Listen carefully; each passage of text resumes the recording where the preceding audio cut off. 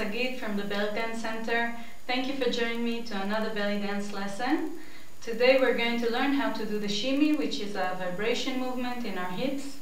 People might think that it comes from the belly muscles or some kind of breathing, but it actually comes from hip motion. You can benefit from watching this video if you don't know yet how to do the shimmy, but also if you do have a shimmy but it's really small. For example, if I do this is a really small shimmy. So consider you're performing and you have some distance between you and the audience. People might not even see the movement. They would see you just standing there. So you want a really big shimmy. Let me first say that shimmy is a movement that usually takes time to get, and you need a lot of practice and patience with it. Don't get frustrated if you don't get it the first time. It's all about speed, and you need to build speed, and it takes time. There are a few different techniques and ways to do the shimmy and teach it. I'm going to teach you one of them, the one I believe is the best, and the one I teach my students in my classes. So the shimmy I'm going to teach you is based on the basic step, the up-down hip accents in our hips, and it's just really fast. You need to make sure you sit lower, you bend your knees as you're doing this, and do really soft accents. We don't want sharp accents because then it kind of blocks your hips and you can't get the vibration. You want really soft knees. The other thing important to mention is we don't want to lock our knees. We don't want to straighten our legs. See the difference between this, which is right, and this. You don't see my hip go up, down. Let me show you from the side. This is correct with my knees bent. I'm sitting down a little bit, and this is wrong. I'm just locking my knees. And there are a few reasons why I don't like this technique, and many dancers actually use it, yes? This is the one I mean. And you can get a shimmy from it, and a lot of students do it also because it's easier to get than this one, up, down, up, down. I see a few problems, especially with beginner students. One is a health issue. If you do it wrong and you keep locking your knees, eventually you might hurt your knees and your lower back.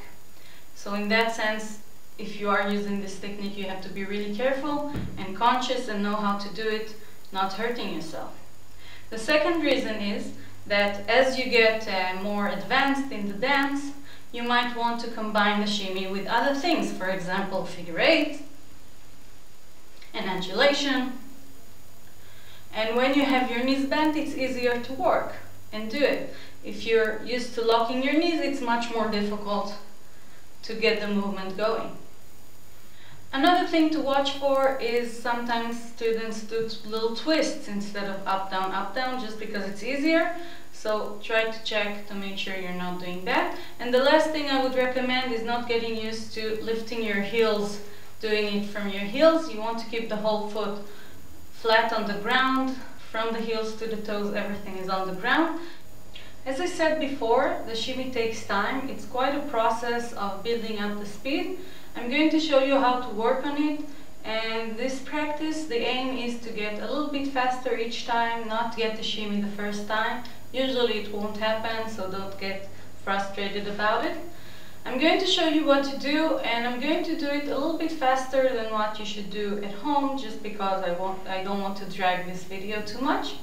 So you want to make sure you sit low, your knees are bent, and you're going to start by doing really soft up accents. And you're going to do this for 1 or 2 minutes, especially if you didn't dance just before this practice. You want your muscles a little bit warmer. So let's say you did this for 1-2 minutes. You're going to speed it, but just a little bit. So if now I'm doing 1, 2, 1, 2, 1, 2, 1, 2, I'm going to go 1, 2, 1, 2, 1, 2, 1, 2, 1, 2, and again. You want to keep this rhythm for 1 or 2 minutes, making sure you keep the separation. Your upper body shouldn't move. If it moves just a little bit, it's okay, but make sure you're not really all over the place. After 2 minutes, you're going to go a little bit faster. 1, 2, 1, 2, 1, 2, 1, 2. And again, from time to time, practice in front of the mirror to check what's happening with your upper body. After about 2 minutes, a little bit faster. 1, 2, 1, 2, 1, 2, 1. And this is really a good practice, not just for the shimmy. You can actually get a good control over the basic step. Even with a fast movement, you can do the basic step really fast with a good separation. So you actually gain from the way as well. A little bit faster. Ta ta ta ta ta ta ta ta ta ta ta.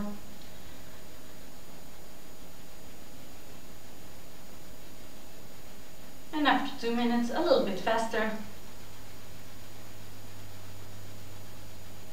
A little bit faster. And I went into the shimmy. So you can see that you're actually sliding into the shimmy.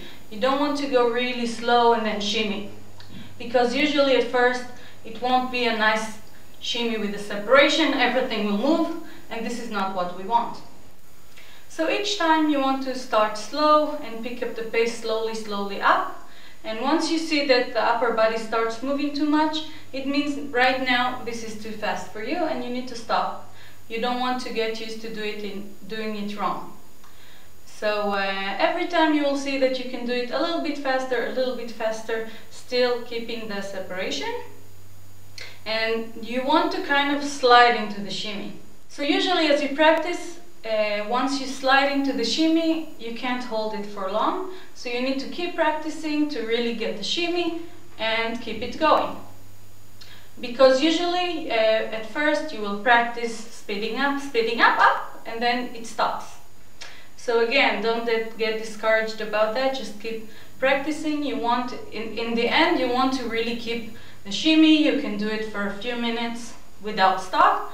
And only then you will be able to actually start practicing combining the shimmy with other movements. It's best to practice the shimmy without music in the background, because with music you can either do half speed, real speed, double speed, etc. So the jumps in the speed are too much. You want to really slowly pick up the pace.